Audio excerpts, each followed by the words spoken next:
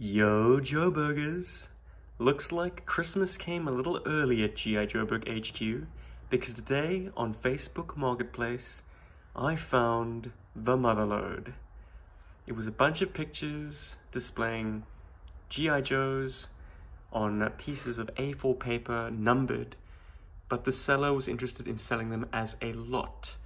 And as I scrolled through these pictures, my jaw proceeded to drop.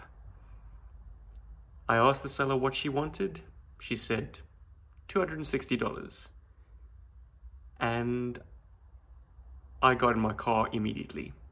She was about 25 minutes away. And this perhaps was the score of the year, if not the last 5 years, for me at least. Let's find out what we scored together. To put it in perspective, 260 Australian dollars is about 170 US dollars. Work that out to whatever it is in your currency, and you're about to see exactly how sweet this score was. I was told there were at least 2 other people en route when I scooped it up. So I am over the moon. But as I say, let's find out what we got here. As I said, A4 pieces of paper numbered. I thought maybe that meant she was wanting to sell them individually. But no, she insisted she wanted to get rid of them as a lot. She had had them cluttering up her apartment for far too long now, since her son is now completely emigrated to New Zealand. We've got 87 Battle Armor Cobra Commander, Muskrat, Techno Viper, Astro Viper, Motor Viper with Muskrat's machete. We've got Mainframe, an old friend of mine. Now, these guys are held down by a bit of sellotape. Hopefully, when I free them, it won't lift the paint. Let's move over to the next layer down. Ooh, Vehicle Driver. We've got Worms. We've got Sneak Peek. I've never owned a Fast Draw. This will be my first. Hydro Viper, great army builder. Blizzard, terrific Arctic Troop. And probably the best army builder of the lot, though minus a crotch. Not a problem, really. He's a robot. He doesn't need it. And then, next one, oh, bits and pieces, but still fantastic figures. Psych-Art, Dr. Mindbender, Iron Grenadiers. Ah, the gold's looking very nice. A mail-away Cobra Commander, fantastic. Look at that gold. Also, lovely condition, just needs an O-ring. Oh dear, and a crotch. Ah, well, he can be a parts donor, that's all right. Beachhead, also minus a crotch, but not bad condition otherwise. And Wetsuit, he's got his crotch, fantastic. They didn't just come as loose figures, they came with some accessories too. Some of them are complete, some of them need a little bit of love and a little bit of completion, but we have 2 Beachhead magazine pouches. Both of them black, so they're not accessory pack versions. And both of them, fortunately, are not broken. However, Sneak Peek's binoculars are broken, that's fine. A little dab of glue will sort them out. The bat has all of his attachments. Yes! Got some miscellaneous erroneous accessories over there. The hand grenade, Sneak Peek's walkie-talkie. All the hoses. There's quite a few, so I imagine that's pretty much all the hoses I'd need. One of Psych-Art's sonic devices. Next one down, we've got other weird, like, these clearly came from like an army set, like a plastic army man set. These look like cannon pieces and other clunky guns. But we've got the Manta gun, another clunky gun, Beachhead's gun. That is the Iron Grenadiers, Clunk, Cobra Commander, so he's looking close to completion. Other Cobra Commander.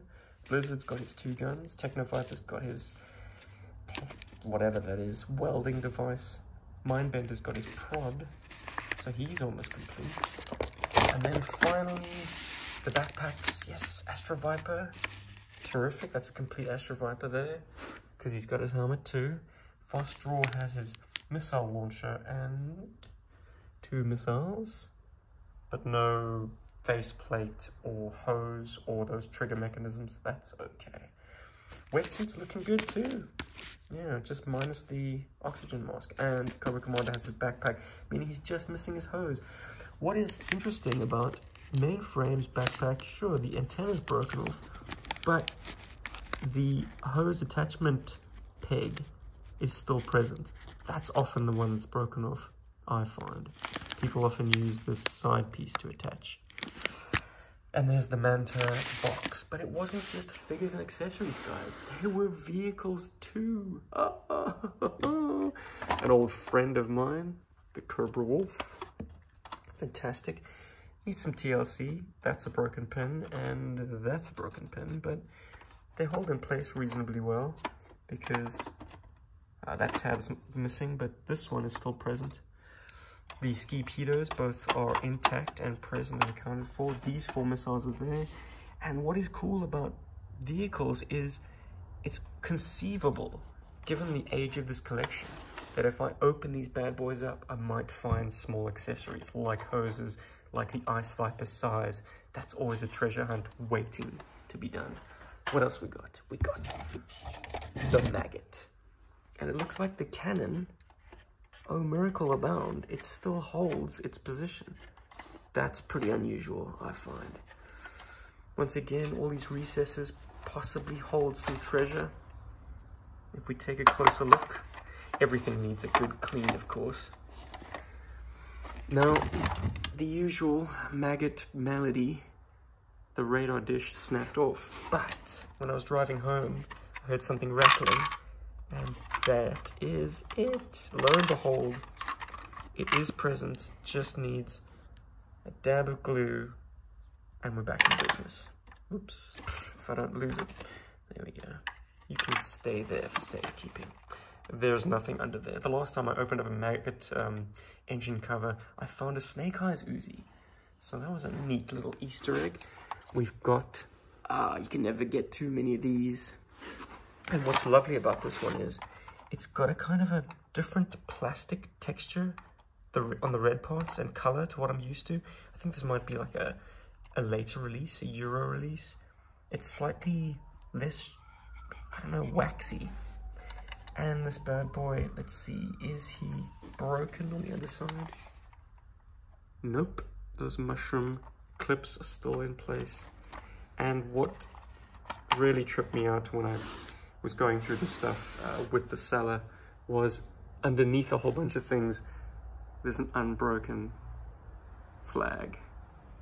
Hey, isn't that wonderful? It needs a little bit of a heating and a bending because the bend is kind of going the wrong way. If you ask me, you know, I like the flags to kind of not be in that orientation, but rather that orientation. But anyways, that's neither here nor there. What's so nice is it was a little bit bent in the box, but no stress mark, which is impressive. Once again, I think this is a second run of stuns. The plastic seems a little bit more forgiving than I know these to be, typically. Paperwork for the Maggot. Lovely, never had that before. Paperwork for the Wolf. And these are the American style on the kind of matte paper, not the glossy one. And the buzzboard. Yes, there is a buzzboard down here. 2 missiles and the badge, oh, it's upside down, are present. The gun is the only thing that's missing. That's an easy fix. And extras. The Hydro Viper is pretty close to complete. He just needs a spear gun. Boom. And she threw in this box for free. Isn't that nice? But wait, there's more. Mystery packet. What could be inside? Oh. Some Motu. We've got Buzz Off. Minus the wings, of course, but I mean, he's still in fairly decent nick. His legs are not loose. Nice. Webster. No armor, no accessories, but the figure's not in bad shape. Paint's good. Squash. Oh, it's kind of hard. Okay. I don't know a thing about Motu, guys. Generic garbage. No doubt this explains the clunky, nasty accessories. Yuck. Jango Fett keychain. Michelangelo. Yeah, man. Sweet. His strap is in good shape. If that is indeed an original. I wouldn't know how to tell you. Feels original. And it's a hard head. This can go to my son for sure. What am I saying? One day I'll be dead and all of this will go to my son. Another toy for Elliot. Street Sharks. Who remembers Street Sharks? This guy's really rubbery. I wonder what his deal is. Let me know in the comments if any of these are actually of any real value. Because I'm thinking this is just fun tat to give to my 2-year-old. Another Twiddle. And a Superman. It's the Brandon Routh version. Nice. Bryan Singer's my best friend. This is the last of the miscellany. It's good old Karate Kid. And soft goods are stained but not torn. Well, a little bit frayed. Okay, he's definitely seen better days. Kicking action. This is always the bane of collectors, wasn't it? Because it would always just trigger on its own, kind of wear out over time. And judo chop, karate chop, nice. And that's it, right? No, wrong. Included in the lot were figures, vehicles, crap, and a Terrordrome.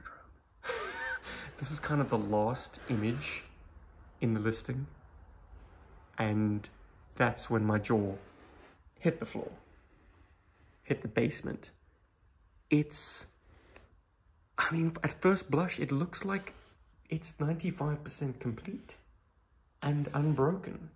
I mean, a few tabs here and there, nothing that a bit of glue and maybe some creative solutions can't fix, but the fire bat is included. AVAC. I mean, I couldn't make him out in the pictures, but he's there. And not too shabby on the condition either. Alright, moment of truth though. And it seems like it has some extras. Like, look at this. This plate, I mean, they're all present. Where'd this come from? Maybe this guy was a bit of a collector himself and had multiple sets that he pieced together to make this one. Oh yeah, unbroken.